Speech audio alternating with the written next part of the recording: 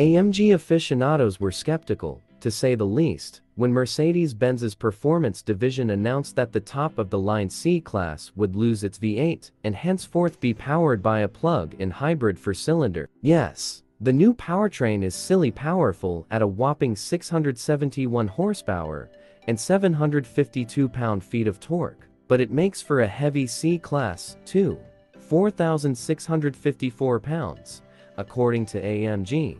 Far heftier than any of its formidable competitors, which include the BMW M3 and the Cadillac CT4-V Blackwing. To give us some insight into what the portly performer feels like, we were invited into the passenger seat of the new C63 S, piloted by AMG's Chief Technical Officer, Jochen Hermann. In a half-hour on one of Daimler's proving grounds south of Stuttgart, Hermann took us onto winding roads and a decent-sized track. We went well into triple-digit velocities and experienced every one of the C63 S's multifarious driving modes. On the docile end of the scale, fully electric mode delivers impressive acceleration and all-wheel drive even absent any help from the gas engine. We are not an obstacle, Hermann says, grinning, as we ascend a hill with remarkably little effort. And we talk about the new car's wider bandwidth between comfort and sportiness. AMG customers are a demanding bunch and wanted a more comfortable car without sacrificing anything in terms of performance. Larger diameter dampers help smooth the ride,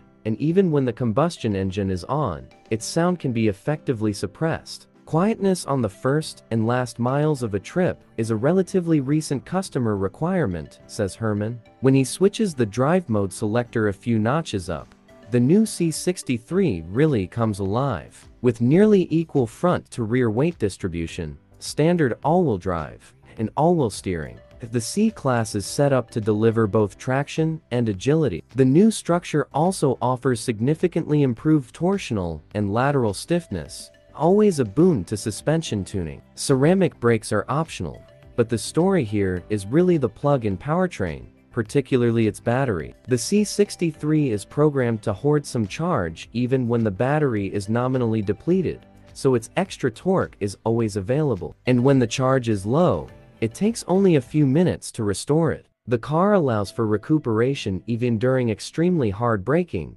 and full electric boost is available for 10 seconds, which is enough to get you in deep legal trouble just about anywhere but the Autobahn. Top speed is governed at 155 miles per hour, or 174 miles per hour, depending on the package. Lest you think AMG has gone totally pragmatic in its shift to hybridization, there are drift modes that shift the torque entirely to the rear axle. They are less complicated and easier to access than BMW's similar systems. From the right side seat, the performance truly impresses, but you can feel the C63's weight, even as a passenger. AMG doesn't want to talk about racetrack figures yet, but the added mass of batteries and electric motors can be a deficit in corners and braking zones, even as they enhance straight-line performance. Power is transmitted to all four wheels through AMG's 9-speed wet clutch MCT automatic, and the M1391 engine, shared with the C43 AMG,